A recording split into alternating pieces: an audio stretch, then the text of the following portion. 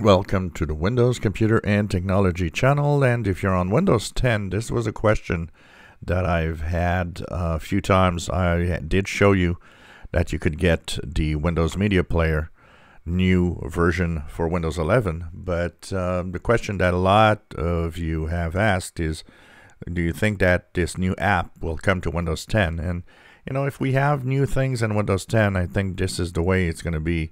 New apps from the Microsoft Store that have been updated, for example.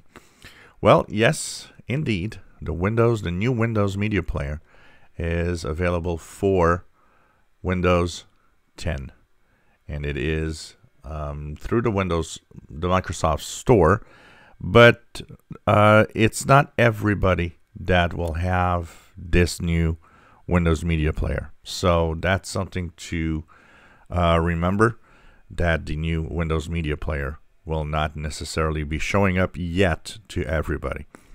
But it's there and it exists, and this will replace the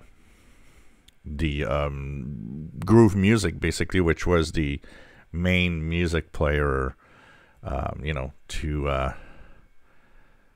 the Windows 10 system. And Groove Music has passed, and there's no more updates.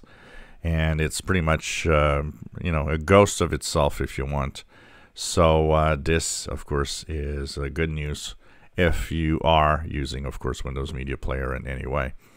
So it's available in the store. If you don't see it, or if it doesn't seem to install, just wait a little bit, because it seems that it's not everybody that will get the new Windows Media Player.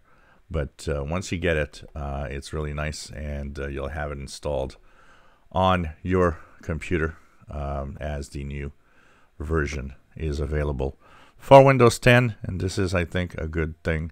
And, it's going to be a little something new. And, of course, a lot of you use other players, other types of players. But if you do want to have the new media player, check the Microsoft Store.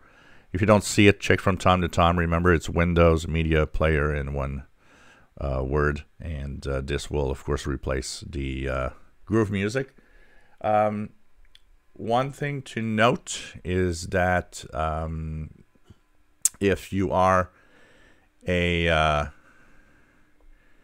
Windows 10 user, you might notice that there's also the old Windows Media Player is still there. So there'll be a mix of the new and the old versions in the system at some point. So just remember that Media Player might actually not. They're going to call it Legacy at some point, but there will be a Windows Media Player Legacy